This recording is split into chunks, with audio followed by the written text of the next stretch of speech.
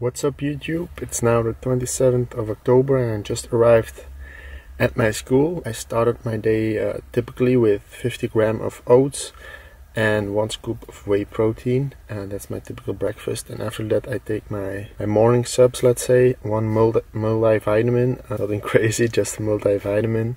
I think it was like €3, like $4 for that whole thing, and it will last me 2 months, so it definitely won't break the bank, as I say. And yeah, I also take creatine, that's micronized creatine, and I just take 5 grams of that each morning. It doesn't matter if you take it every morning or before training or stuff like that, because creatine, it doesn't work immediately, it works over time. So I just take it every day. I just take it every morning so I don't forget it. And I also brought my meal for this afternoon. It's just 150 grams of pasta with just some herbs, nothing too crazy, no sauce or anything.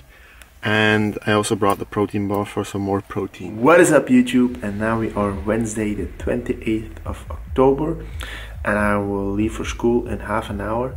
But before I do that, I want to do a little commentary over the workout footage from yesterday, the 27th of October. Yesterday I came home from school, and after school I edited the video from yesterday, the one with the starting point, episode 3.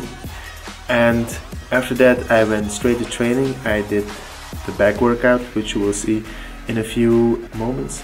And then after that I had soccer practice immediately after football practice. And after football practice I was tired and beat up, and I went to sleep. So I'm going to do this commentary now. It was a back workout and we started off with dumbbell pullovers, and lately, the last few weeks, this has been my favorite exercise. Really a good contraction, and I start every workout with a huge pump after this exercise. What I suggest you do is you search for the best contraction with a low weight.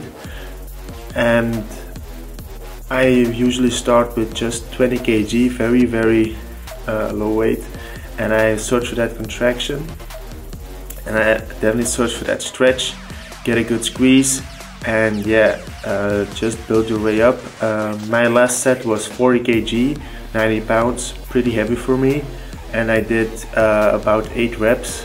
Got a solid pump. Beginning I was a bit skeptical about this exercise, but now I really like it. Normally we do barbell row for an accessory for the deadlifts, and we do high reps, 12 to 15 reps, but because Andy has been having some hip issues since the last squat workout, we decided to change it up and do kind of barbell cable row, if you would call that.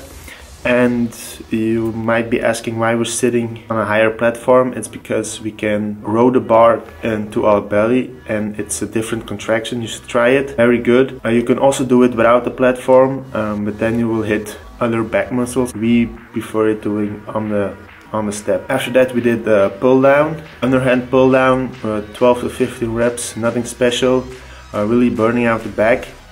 And after the pull down we did another row. We chose to do a chest support row with dumbbells to really worn out those lats and those rhomboids. And yeah, that's it for back. From time to time we do a rear delt exercise, but yesterday we didn't choose to do that.